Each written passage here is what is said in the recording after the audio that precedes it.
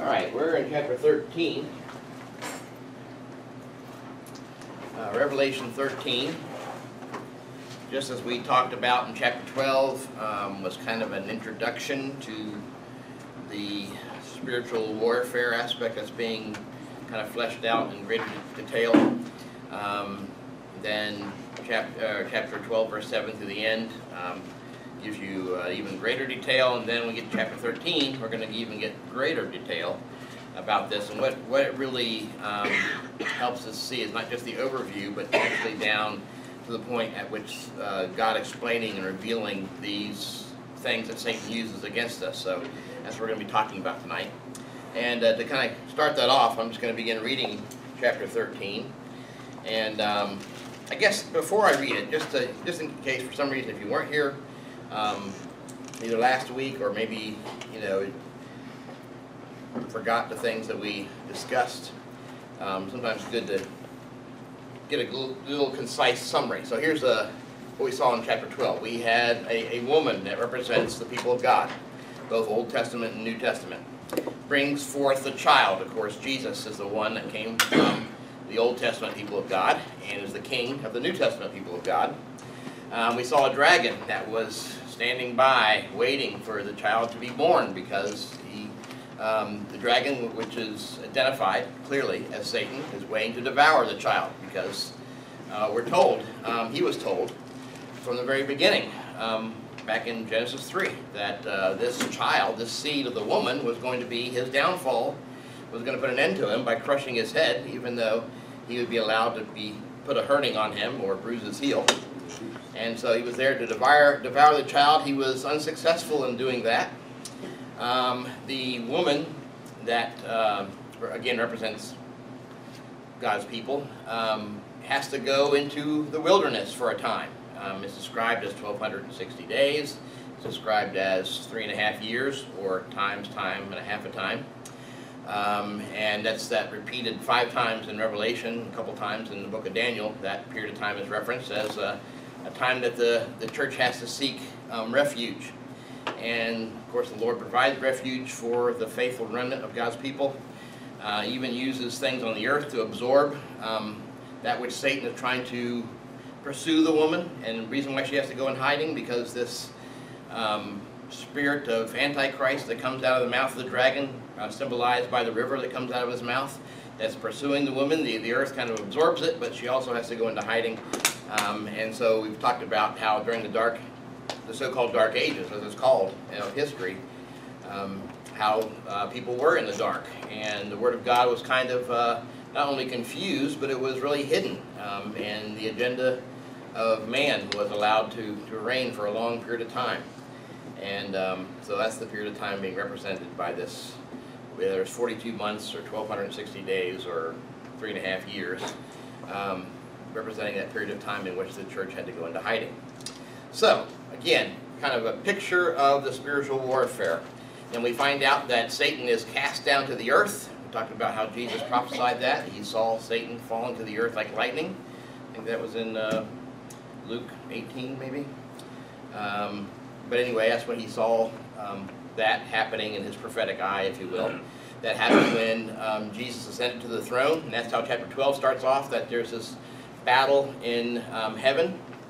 And Satan's kicked out. I guess that maybe that's, where's that, chapter 13? Chapter 13 starts out. No, I think the battle 12:7? is 12. Yeah, 12:7. That's the second part of chapter 12, sorry. So Satan's kicked out. He's thrown down to the earth. So glory be to heavens rejoice, but woe to the earth, because Satan's been cast down to him. And so this dragon, Satan, is referred to as a beast. Here in chapter 13, he's going to be represented by 2 beasts in this part of the Revelation. And that's kind of where we're going to pick up tonight. So I'm going to pick up reading in verse 1 of chapter 13. And I just want to kind of prime your pump there a little bit to get us back right to where we left off. Verse 1 says this: "And I saw a beast rising out of the sea, with 10 horns and 7 heads, with 10 diadems on its horns, and blasphemous names on his heads. And the beast that I saw was like a leopard, His feet were like a bear's, and his mouth was like a lion's mouth. And to it the dragon gave his power, and his throne, and great authority. One of its heads seemed to have a mortal wound, but its mortal wound was healed, and the whole earth marveled as they followed the beast. Then they worshipped the dragon, and he said, for he had given his authority to the beast, and they worshipped the beast, saying, "Who is like the beast? Who can fight against it?" And the beast was given a mouth utterly haughty and blasphemous words, and it was allowed to exercise authority for 42 months. It opened its mouth to utter blasphemies against God, blaspheming his name and his dwelling, that is, those who dwell in heaven. And it was allowed to make war on the saints and to conquer them. And the authority was given over every tribe and people and language and nation. And all who dwell on the earth will worship it, everyone whose name who has not been written before the foundation of the world in the book of life of the Lamb who was slain. If anyone has an ear, let him hear. If anyone is to be taken captive, to captive he goes. If anyone is to be slain with a sword, he must be slain. Here is a call for endurance and faith of the saints. And then I saw another beast rising out of the earth. It had 2 horns like a lamb, and it spoke like a dragon. It exercises all authority of the first beast in its presence, and makes the earth and its inhabitants worship the first beast, whose mortal wound was healed. It performs great signs, even making fire come down from heaven to earth in front of people. And by the signs that it was allowed to work in the presence of the beast, it deceives those who dwell on earth, telling them to make an image for the beast, that it was wounded by the sword and yet lived. And it was allowed to give breath to the image of the beast, so that the image of the beast might even speak, and might cause those who would not worship the image of the beast to be slain.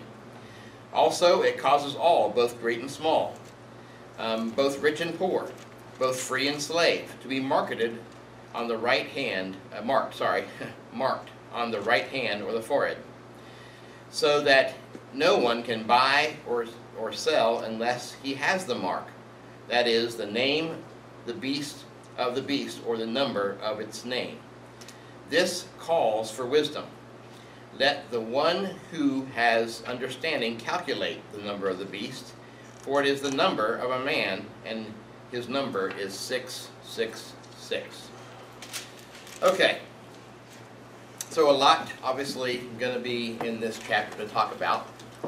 But let's talk about some of the obvious things. The fact that we have the Satan, who's called a dragon in the previous chapter, and a beast,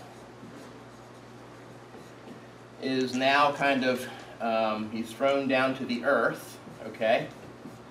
And so woe to the earth and the sea, because the great dragon has been thrown down to them, and he's represented by these 2 beasts on the earth.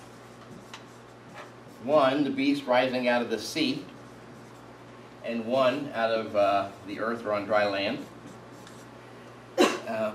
And so, of all the, covering the whole earth essentially, you could divide the earth into water and land, essentially just like it was originally divided, how the water was gathered together and the land was gathered together.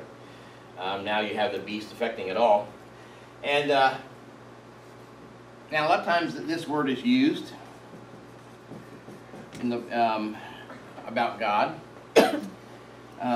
It's not actually a biblical word, but it is often represents a biblical concept, and that God is a Trinity, that God the Father, Son, Holy Spirit forms a Holy Trinity. The Bible actually uses the word, instead of Trinity, which is a Latinized word, is the word Godhead. It says in Colossians that all the fullness of the Godhead, in Jesus, all the fullness of the Godhead dwells bodily. In other words, Jesus is fully God, just like the Father is fully God, the Son is fully God, and the Holy Spirit is fully God. There is only one God, okay? Not three gods, but God manifesting himself, Father, Son, Holy Spirit. I don't know if any human has the ability to fathom the depth of that, but just because we can't fathom the depth of how exactly all that works, I mean, I can't fathom the depth of a lot simpler things, to be honest with you. But just because I can't doesn't mean it's not true, or it's needlessly confusing, or because it's not understood fully by mankind that it's not true. A lot of things that mankind can't fully understand. I don't yet to this day fully understand how God specifically inspired men to write the words of the Bible. I believe he did because the Bible tells me that. But how exactly that works, I know not. Doesn't seem to be dictation exactly, because each author seems to have a bit of a difference in style of writing.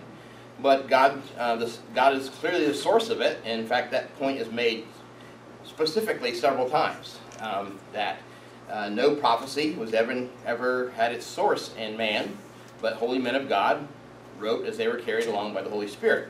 That's 2 Peter 1:20 and 21.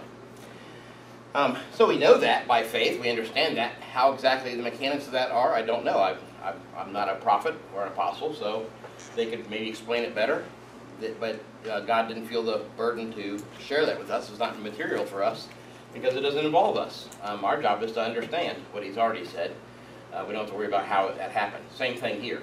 How God is one God, how he has a conversation within the Godhead, how he's able to separate parts of himself out, I don't know. Every illustration we can make to try to explain it falls short. We could talk about water, and water has three phases of ice and steam and liquid. It's all just one water, but that's not a great comparison. We could talk about a person. A person can be a father, can be a son, can be a husband. Those are all different roles, but there's only one person. But that doesn't really match up either, but we could see how maybe a little bit of those things make sense. In a sense of opening our mind to the idea of it, but this is much more complex. I say that because there's also an unholy trinity that we're being exposed to here, and that is Satan and the beast and the false prophet. They are, I'll put the devil here as well. So we have in Satan's name, the accuser or slanderer by his names. The beast, we're going to find out, these two here, these two beasts, are not Satan himself. It was not the same kind of trinity in which God is, because there's only one God. And yes, there is only one Satan, but the beast and the false prophet are not Satan, but they are things that Satan uses. And that's what we're going to find out here. As we look at these beasts here, and these three things will be used several times the further we go on to Revelation, including their demise, which is prophesied in Revelation 20, about how that all ends up at the bottom. But let's kind of back up here to verse 1 and look at these couple beasts and how can we identify them. So verse 1 describes the beasts of the sea, right? So I saw a beast coming out of the sea. And he had 10 horns and 7 heads, and 10 crowns on his horns. And on each head a blasphemous name. Now the sea, often in prophecy, symbolizes nations and governments.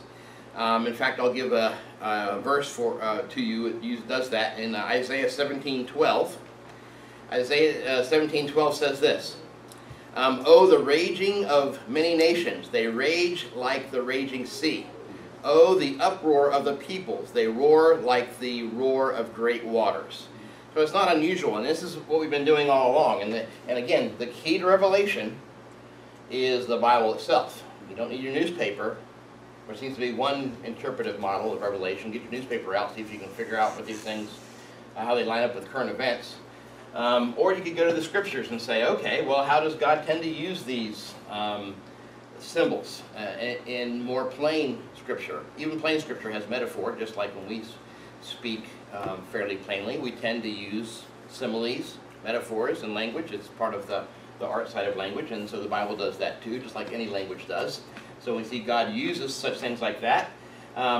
His point in Revelation, again, is not to confuse seeking people.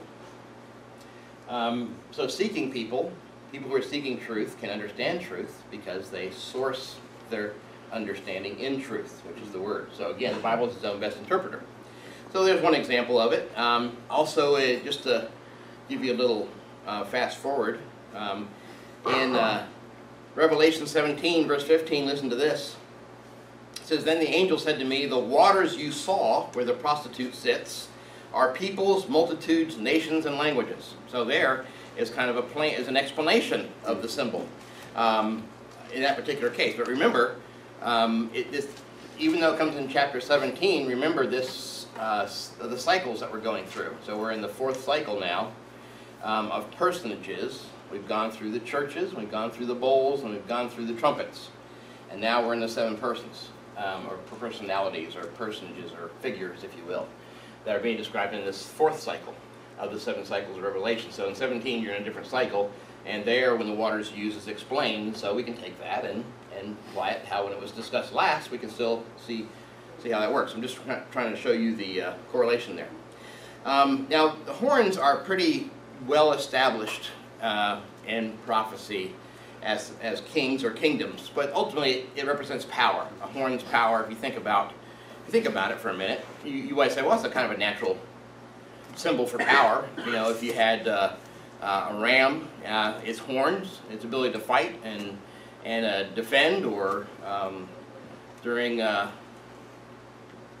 mating season and things like that, it fights over mating rights and things like that, and so horns represent power. And so all through Daniel we talked about this before, how horns represent power. So it's interesting that this beast has on it 10 symbols of power, these 10 horns that come from it, and also 7 heads. Heads represent, of course, wisdom. You think about wisdom being something that's found in our mind, and so there's power in wisdom. And then you have crowns on here, and that's authority. A crown is a symbol of authority or victory. In this particular case, it's not a Stephanos crown, a symbol of victory. It's a diadem, which is a symbol of power, and a symbol of authority, excuse me. So you got power, wisdom, and authority that's mentioned here, which is actually mentioned kind of piece by piece in the text itself later on. But you see this in the symbol, this particular beast. Pretty ugly beast, I guess, if you think about it. Most of the beasts in prophecy are kind of hard to even draw because they're so kind of grotesque by normal standards, you know, various faces on one head or several heads, or very strange figures. But so the powers, of course, in what they represent, not in the whole graphic picture of what it is, but what each part represents. So John sees a beast wearing these crowns on the horns, whereas in the previous vision, the dragon wore crowns on his head. So when we looked at that before, we saw that in verse 3 of chapter 12, another sign appeared in heaven. Behold, a great red dragon with 7 heads and 10 horns, on his head 7 diadems. And so you have something similarly put here, slightly different in the sense that, I guess I should say, why do I have 10 crowns on there instead of 7 crowns? No, 10 crowns. It says 10 crowns. Okay. So yeah, here the crowns are on the horns rather than his head, on the heads. Slight difference, but a lot of the imagery is the same. So now the dragon, which is identified as Satan, is represented here in this beast that's coming out of the sea in similar graphic detail, but representing the nation. So God is going to be using on the earth, not God, Satan's going to be using on the earth various political or national persecution of the church. The whole point, remember, the river coming out of Satan's mouth is to pursue the woman so much where she has to go into hiding for a time. So so now we're told, what does this river of Antichrist look like? Well, it starts with, it's going to be political or national powers that Satan's going to use of the world to oppose Christ and his church. But we're also going to find out it's more than just political or national, and we talked about this a little bit in a preview, that there is religious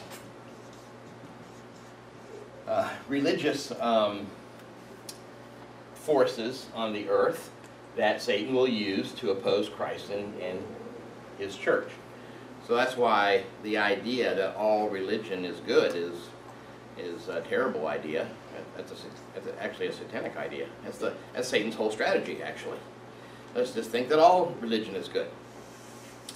Let's keep going on here, looking at this vision here.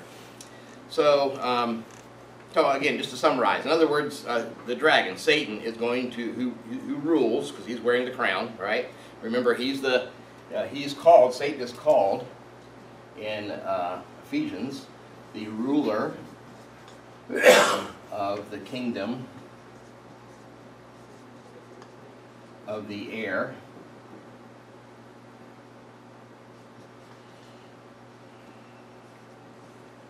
And in Colossians, he is the ruler of the kingdom of darkness. So it's a different way of describing his kingdom. Okay? So these are ways to describe his reign here on the earth, and his reign is political or national. If you wanted to, you could call it secular. I don't particularly like that word, but anyway, it's just national, worldly power against persecution, and we see that it's still going on today, right? I heard an interesting account, or a preacher who just came back from Indonesia who gave the commencement address at a Christian college in Indonesia. Indonesia is the largest populous Muslim country in the world. We don't hear about Indonesia, we think about Middle Eastern countries, but actually by population, Indonesia is the largest Muslim country in the world.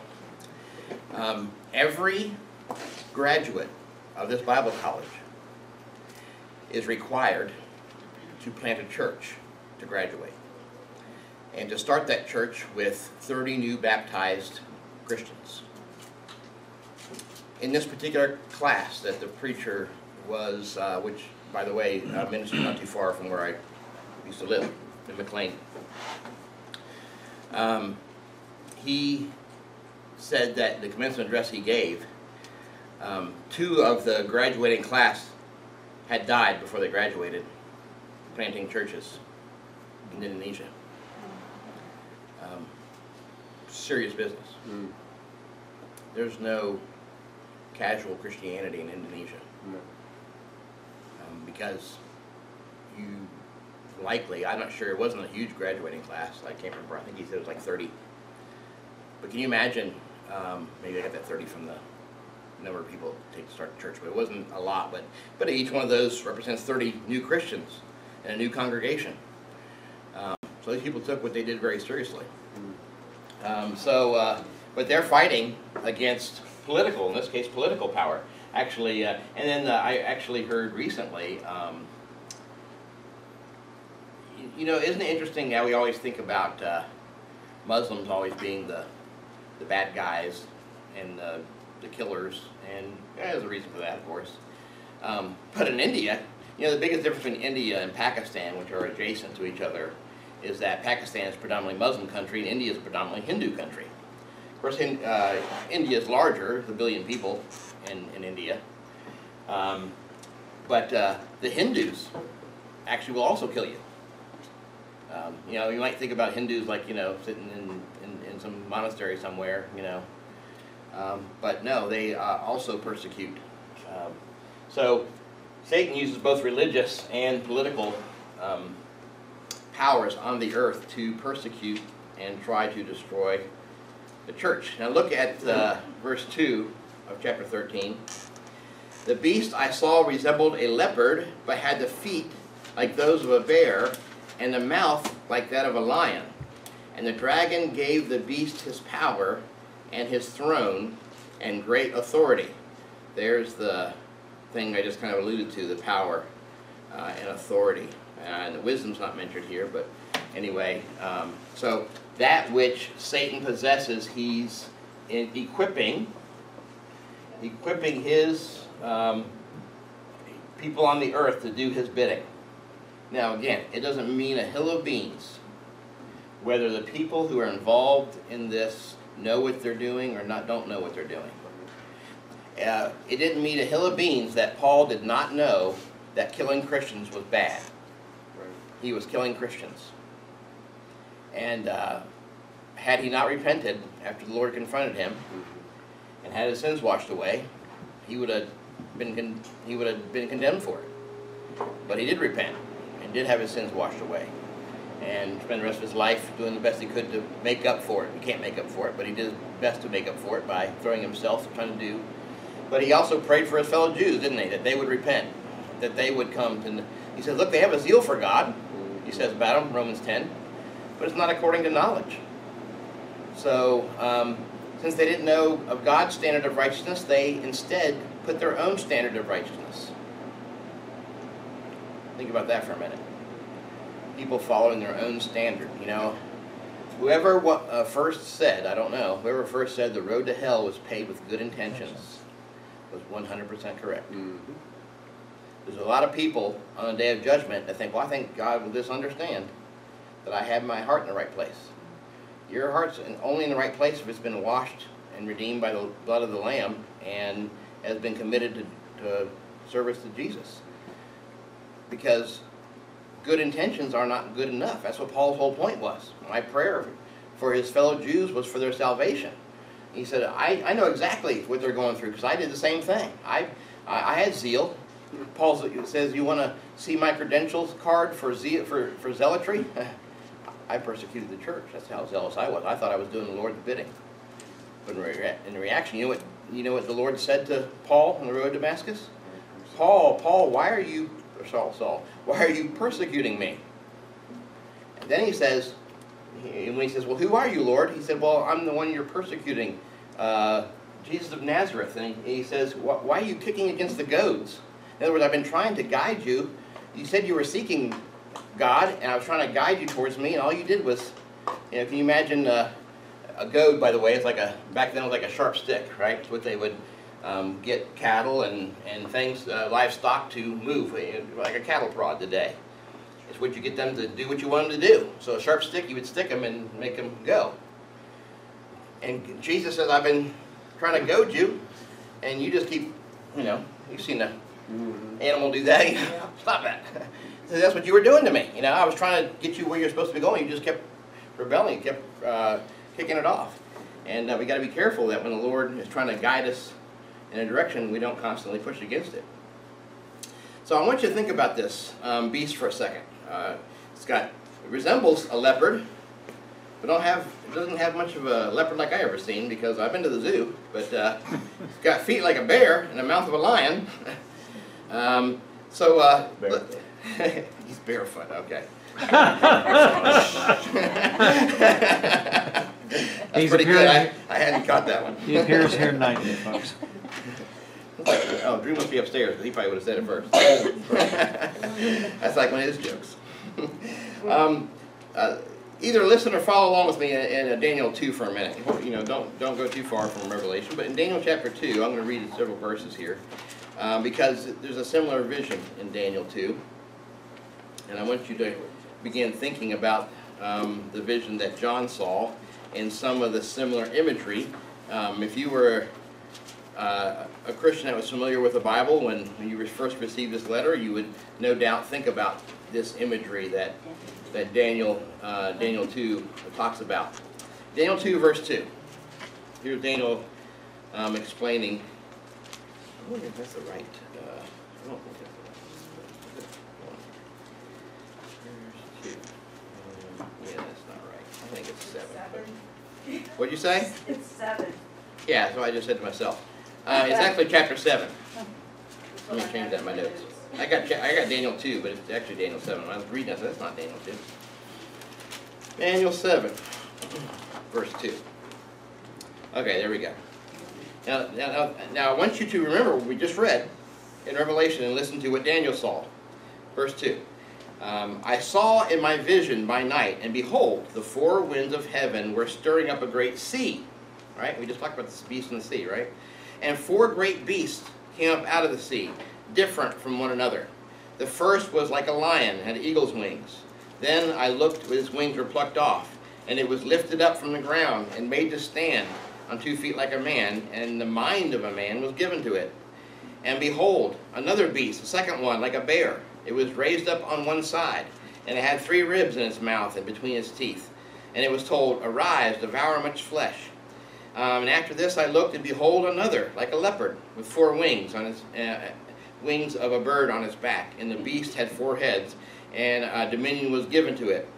And then after this I saw a night vision, and behold, a 4th beast, terrifying and dreadful, exceedingly strong. By the way, here the beast is not identified as an animal. You notice that? It's called a 4th beast. But he has great iron teeth that devoured and broke in pieces and stamped what was left with his feet. And it was different from all the beasts that were before it, and it had 10 horns. I would suggest to you that this beast here is represented by John. Of course, John sees almost like an amalgamation, like a combination of these beasts. But we find out that each of these beasts, if you keep reading through Daniel, you find out that these beasts are the nations, because a lot of the point of the prophecies given to Daniel were to give the timeline for the Messiah to come and establish his kingdom. That was the point of the first dream that Daniel rose to fame in Babylon for telling Nebuchadnezzar what his dream was, and then interpreting the dream, the statue with the head of gold and the chest of silver, and then the abdomen of bronze, and then legs and feet of iron, and toes mixed with iron and clay.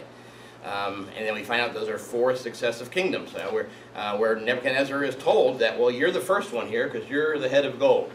And after you, there's going to be another kingdom, and then there's going to be another kingdom, and then there's going to be another kingdom. And he's told during the days of that kingdom, in the days of those kings, which, by the way, are represented by the 10 toes, in the days of those kings, God's going to set up an eternal kingdom that will never be destroyed.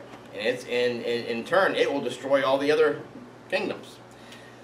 So John is seeing a bit of all. He's got the leopard imagery, he's got the bear imagery, and he sees all this together. Of course, we've already talked about the wings in this case were actually given to the church to fly away and take up refuge. So again, you kind of see how those world powers, or if you want to call them empires, okay, and in Daniel's day, he was saying there's going to be 4 empires, and during the time of the 4th empire, God's going to establish his kingdom. So again, you had, of the 4 from Daniel, you had Babylon, you had Persia, or sometimes called the Medo-Persian Empire, you have the Greek Empire, and you had the Roman Empire. And lo and behold, just like was told to Daniel in the days of the Roman Empire, the Messiah was born, wasn't he? And the Rome had been an empire for, let's see, Julius Caesar started when, around 44? Yes. Or was that when he died? 44? 44. When he died? Yes. Yeah, that's when he died, 44, right? In the Ides of March. So it had been an empire after the Greek Empire, after it had conquered Alexander the Great and all the Greeks there. And so Messiah came, died, and established his kingdom, sits on the throne, just as was kind of overviewed in the previous chapter. The male child goes, ascends up, and because the dragon was unsuccessful in stopping him. And I want you to think about that for a minute, because there's something interesting about this beast that's mentioned. Actually, both beasts that are mentioned that's significant about that. So again, I just want you to see that if you were reading this, you would start thinking, oh yeah, I remember reading this. And so you would maybe, if you had to refresh your memory, you'd go back and remember what, the fact that these images, these beasts that are described this way were world empires. Okay, so you kind of get that message from this vision. So these kind of anti-Christian governments or empires that are used here, using political power to try to stamp out Jesus and his kingdom. Notice in verse 3 that says, one of the heads of the beast seemed to have a fatal wound, but the fatal wound has been healed. And the whole world was astonished and followed the beast. So that was in verse 3 of back in Revelation 13. Now I think that's a bit interesting. Why might that, why do you think having a seemingly fatal head wound would be significant? Yeah. Genesis, right? He will crush your head, he will bruise your heel. All right? I mean, the other way around. You bruise his heel, he'll crush your head. This is what God did to the serpent, to the dragon. And so, he looks like he was going to be dead and gone. He was cast down and thrown down to the earth. Got what looks like a fatal head wound, but Satan's not completely powerless yet. Eventually, it'll catch up with him, and that will be a fatal head wound. But right now, it looks like it's healed, because he's still wreaking havoc. He's still causing problems, even though he's been somewhat limited. Because remember, the whole point was, the gates of Hades shall not prevail, which means death no longer has ultimate dominion anymore, because now Jesus has overcome death. And now those in Christ have been reconciled and brought back to life, even though they were spiritually dead. That's why, how often do we hear in the letters of the New Testament, you were dead, but now you are alive. One of the famous ones in Romans 6, for instance, might be worth just throwing out there to remind you. But listen to how he starts Romans 6, verse 1. And how then shall we live? What shall we say then? Are we to continue in sin, that grace might abound? By no means. How can we who died to sin still live in it? Or do you not know that all of us who've been baptized into Christ were baptized into his death? We were buried, therefore, with him by baptism into death, in order that just as Christ was raised from the dead by the glory of the Father, we too might walk in newness of life. And so we were raised from the dead. Just as like Jesus was raised from the dead, we were raised from the dead. Not physical death, but in this case, spiritual death. And then he goes on talking about our old self should have died when we buried it. And our new self, our resurrected self, is not supposed to be like the old self. It's a new self and new life. But Satan yet pursues us. And so he has a fatal wound, what seems to be a fatal wound, but it looks like it might have been healed, but it just hasn't caught up with him yet. So he still has power. As I mentioned, Revelation 17 talks a little bit about this as well. Talks about 7 kings. In fact, here we have 7 heads, right? And it says here in Revelation 17:10, they are also 7 kings, 5 have fallen, 1 is, and the other is yet to come. But when he does come, he must remain for a little while. We'll talk about that in chapter 17, but I just want you to see there's continuity. And that's why it's important not to see these cycles as linear. In other words, well, we talked about 7 churches, and then what happens after the 7 churches? There are actually people who interpret it this way. Well, then there were 7 seals, and then there were, 7 trumpets, and then there were 7 persons. No, these are all talking about the same thing. And when we go through all 7 of them, they're just looking at the same thing with greater and greater detail. So sometimes I get a little ahead to throw you some of the stuff that's up and coming when we will talk about the greater detail when we get there. But just want you to, I'm not sure if I'm erasing or marking there. Okay. All right, therefore, it says, the statement that we look here in the text that one of the heads received his death stroke, kind of talks about one of these kings or empires has ceased for a while, and most likely the reason why God even foretold in prophecy about this wound to the head is that, again, you're going to be struck down for a time, but he's still going to be active for a while. But what happens during this time? We'll talk about, again, I'm trying to resist going through all the detail now, because obviously if God wanted us to talk about that now, he would have put it in this section. But so let's just stick with this.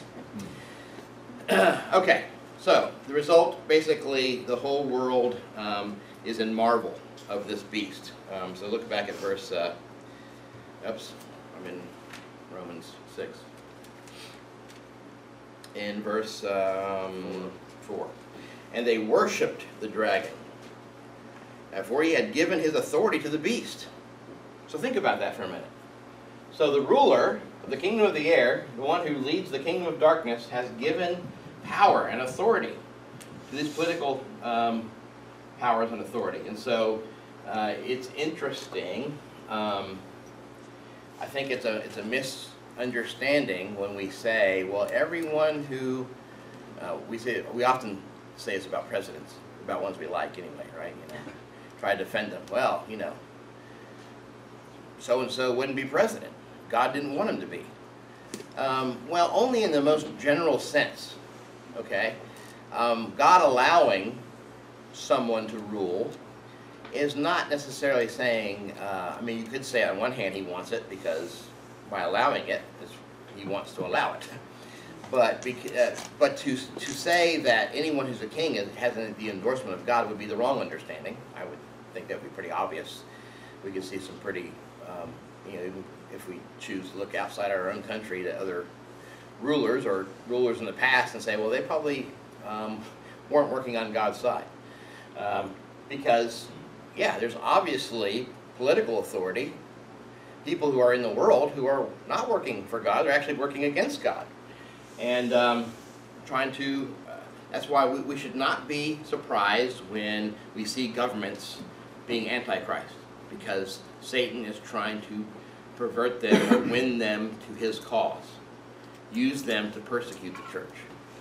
And so, again, we see it, evidence around us. The further our country gets from God, and while it's true you're either with God or against him, at the same time, I think we could also understand following righteous principles is going to bring about more righteousness versus removing yourself from righteousness is going to work even less righteousness. I mean, it's not really hard to concept. It doesn't mean just because you know, there were times when governments might have been favorable to Christianity that they were necessarily righteous, because God used Nebuchadnezzar and led him to judge his own people. Does that mean that Nebuchadnezzar and God were real tight? No, it doesn't mean that at all. But God used him for his purposes. And so he actually told, if you remember studying this in Ezekiel, God told Ezekiel, and Ezekiel told the Jews, he said, I'm going to use Nebuchadnezzar against you, because Nebuchadnezzar has this practice of using a divining rod, which means, you know, he to decide which nation he's going to go conquer next, he would use what seemed to be sorcery to figure out where he should go next. He's going to consult the gods. And so next time he does that, I'm going to point that stick right at you.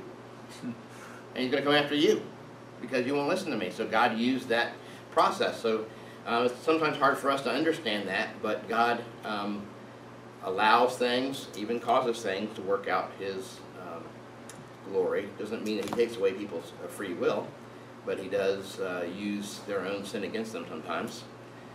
And that's our own decision, I guess, to engage in unrighteousness, and then we got to pay the consequences for it.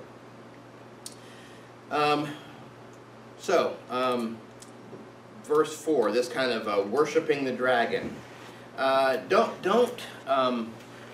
Don't think about this as overt Satanism. Certainly that fits into the category. Anybody who literally worships Satan would fit into this category. But you don't have to. There's all kinds of false worship of political powers. I mean, the idea of Caesarism, being a Caesar was you were a god. and you insisted people worship you as a god, and you equated yourself with a god. And so that's how a lot of people got into trouble sometimes. That's how Christians got into trouble with the Roman Empire when they refused to worship Caesar, things like that. So kind of an interesting, just a verse about that. Exodus 15:11 says, "Who among the gods is like you, O Lord? Who like you is majestic in holiness, awesome in glory, and working wonders." So there's no one like God. No one can be compared to God. But notice what they say. Who is like the beast? See the difference? When God is, when Moses here is worshiping God, they're saying, God, there's nobody like you. But this is what they're saying about the beast. Who is like you? Verse 4, right? Who is like the beast?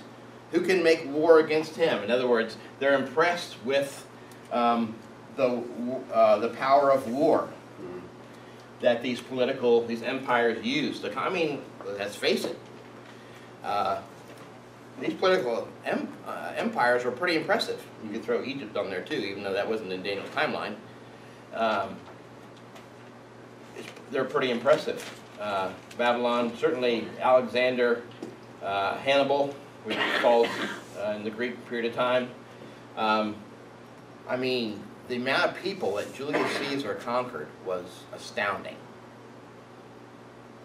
I mean, basically conquered all of northern Europe. And that's how he became. How did Caesar become Caesar? In a place that was supposed to be a democracy and had a senate. Well, when you go conquer half the world, who's going to say no to you? Besides the fact, a lot of people just, hey, there's an impressive guy, let's follow him. You know? I mean, here that's what essentially Revelation's saying. They're impressed by his prowess, his physical, his warlike prowess, and being able to conquer the world. And so, yeah, let's follow that guy. We all know people who are drawn to power like that, right? I think we all could agree things exist like that in our own government, have for some time, right? Probably as long as our government's been around. There's people who are drawn to government because they're drawn to the power, and they're drawn to people who have power and want to be like them. Yeah, a bunch of, sycophants and yes men, that want to get favor from those who are powerful. Look at verse 5. So the beast was given a mouth to utter proud words and blasphemies and to exercise his authority for 42 months. One might think about Nebuchadnezzar that I just referenced on Sunday morning. That was puffing himself up, wasn't he? So, in other words, Satan's allowing his people to think, hey, it's all you, man. You're the man. You're the one that is doing all this. And because you're full of yourself. And again, it's amazing how much people want to follow other human beings as well. So they're worshiping the beast, essentially, these political powers that are being under the direction and influence of Satan himself. And so he was given this authority, and again, this time period referenced again. When is this oppression going to be so dramatic? During these 42 months, 1,260 days, 3.5 years. And then, well, just a few verses about that. Back to, you don't have to turn there, but just a couple of verses. One from Daniel 7:8 about the beast. His mouth that spoke boastfully is referenced there. In verse 25 of Daniel 7. He will speak against the Most High and oppress his saints and try to change and set times and the laws. And the saints will be handed over to him for a time, times, and half a time. Again, the same period of time in Daniel. And then in Daniel 11:36, the king will do as he pleases. He will exalt and magnify himself above every god and will say unheard of things against the God of gods. He will be successful until the time of wrath is complete, for what has been determined must take place. So this is referencing the so-called little horn of Daniel, which some people equate to the boogeyman, Antichrist. We've already discussed. Certainly, that figure is Antichrist. This is Antichrist. This is Antichrist. Everything against Christ is Antichrist. That's how John defines it, not just me, right? And he talks about it in there. Okay, just about done here. Verse 5 actually says there the beast was given, indicating that the power was, that there was power behind the beast. He already has the power. Satan uses everyone and everything he can to accomplish his will against God. Blasphemy. Literally the word blasphemy means to speak against. Okay? So blasphemies are understood as being kind of slanderous, hurtful things. That's exactly what Satan does. He speaks against God. We gave the example in the garden, right? He buddies up to Eve and like he's just there to be a voice of reason, good advice, and the next thing you know, he directly contradicts and attacks God's motives, God's nature. You know, he says, you will surely not die, so he contradicts, speaks against the truth that God given, and he also says, well, God just doesn't want you to be like him, so that's why he gave you this rule. So he goes after speaking against God about who God actually is. And so those kind of blasphemies, you see it all the time coming out from the world, and Satan's behind it all. So this time of intense particular persecution, obviously Revelation is preparing God's people to recognize this, because if you look there in the end of verse, no, that's not the end, sorry, the end of the first half of chapter 13, verse 10, notice, here's the punchline. Here is a call for the endurance and faith of the saints. Why would God foretell of all of this? Why would he talk about a particular time, however you want to interpret that period of time, which is referenced 7 times total between Revelation and the book of Daniel, of the 42 months and 1260 days and 3.5 times, is a particular period of intense persecution. So that way, when it seems like all hope is lost, you would recognize that all hope is not lost. That's a pretty important thing, don't you think? In your darkest hour, in the time when it seems like nothing good can come from this, a promise from the Almighty God that something good will happen, something good will come. All your job is, faithful Christian, well, is to be faithful and to persevere and to endure. Particularly important, I think, if you think about it. And I think, you know, I told you, I can only imagine what it would like to be in that position. I've not been in a position like that, of severe persecution. It's hard enough for me just to hear the endless loop of bad news, you know, that people want to talk about all the time. So I just kind of divorced myself from that, because I'm not going to get caught up in that loop of continuous negativity, because my King's on the throne. Amen. You know? So I'm going to persevere. I'm going to do his will, and even when it seems by my eyes that doesn't look like righteousness is winning, I know that he's won, and all this evil one day will come to an end. And so I persevere. I'm going to be faithful. But these guys who went through that period of time were through a particularly difficult time. So how much more important it is to be encouraged by the Lord himself, that don't lose heart. All right? Yeah, so verse 6, he opened his mouth to blaspheme God, to slander his name and his dwelling place and those who live in heaven. And so I didn't get all the way through. Thought maybe I'd actually get through 10, but because you kind of, this is the beast of the sea. I thought maybe we'd go to the beast of the earth next time, but there's still quite a bit of things I want to talk about, so I'm not going to try to rush through it for no reason. Maybe, you know, this would be a good exercise at this point. Here we are, chapter 13. We are more than halfway through Revelation, believe it or not. When did we start this? Who was president when I started? Was it last January we started, or this January? Anybody remember? I really don't remember. It was a while ago. I think it was this January, wasn't it? I think it was January 30th. Yeah, pretty good. That's pretty good. So here we are, almost October. 23rd. Yeah. So sometime in January, you're thinking? Yeah. So here we are. It's been January 2nd. 9 months. It's been 9 months, and we're about halfway through Revelation. So you've had Ezekiel, Daniel, and half of Revelation now, a little more than half of Revelation. maybe why don't you read the rest of this chapter and see if you can recognize any of these symbols that jump out to you. You don't have to get them all, but maybe something makes me think of something. And I mean, it won't. I don't really recommend this for Bible study, generally speaking, but you could try to Google it, or maybe you could look up the word in a concordance or something.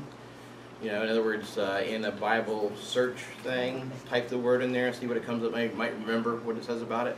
But maybe some of it will just help you remember, oh, I remember something about this or something like that. It might be interesting just to help you begin to think about how the first recipients of this probably would have heard it. Because again, they were probably much more familiar with these things than we tend to be. So it might be interesting, and you might realize that you've learned a little bit more than you thought of. So, all right, anybody have any questions to finish this out tonight? All right, well, let's close with a word of prayer. Lord God, I thank you for your I thank you for your word and for your blessings. Sorry.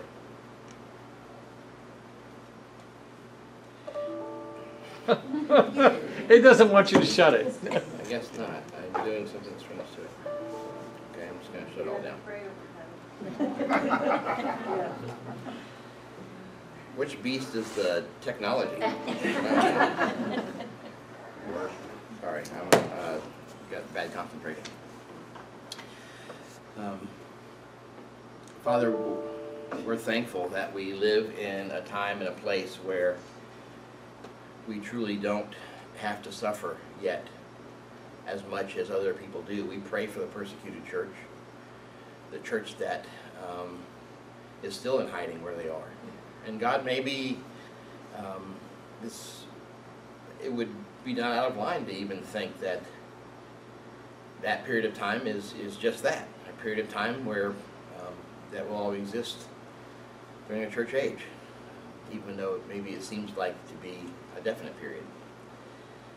Because we know that whether it's wide or intense persecution all over the earth, we certainly know that there are people in many places in the earth today still that have to suffer a lot for their faith in you. God, I pray that we would be able to have the kind of faith that they have to persevere, even without all that persecution. That we would have the kind of dedication and commitment and take what you're telling us here, even in the end of verse 10 there, to have faithful endurance for all of God's people, the saints. That we would not let anything separate us from your love, knowing that no one can without our permission. Only we can give up. Only we can turn our back on you. Otherwise, nothing can separate us from your love. So, Father, I pray that you help us to be focused, because sometimes we can be lulled into a false sense of security and thinking because we don't have intense bodily persecution that we're not being persecuted. We just don't recognize it as easily. Maybe it's easier if someone pointed a gun at us and we knew that our faith was being threatened rather than just being lulled into some kind of spiritual stupor or sleep. That we wouldn't be so easily misled or focusing on wrong things and having allegiance to wrong things. But ultimately our allegiance and our faith and strength and hope are all drawn from you. God, thank you for loving us and trying so hard to open up our spiritual eyes to see these things that are around every single one of us. Because we know Satan, though God ultimately has been dealt a fatal wound, that ultimately one day he will be thrown into the lake of fire and forever rendered powerless. But until then, he does have power if we let him have it in our own life. Let us, who have been redeemed by your blood of your Son, resist, because we know when the promise we're given is who resists, and he has to flee. So God, help us to fight and be steadfast in that fight. We pray in Jesus' name. Amen.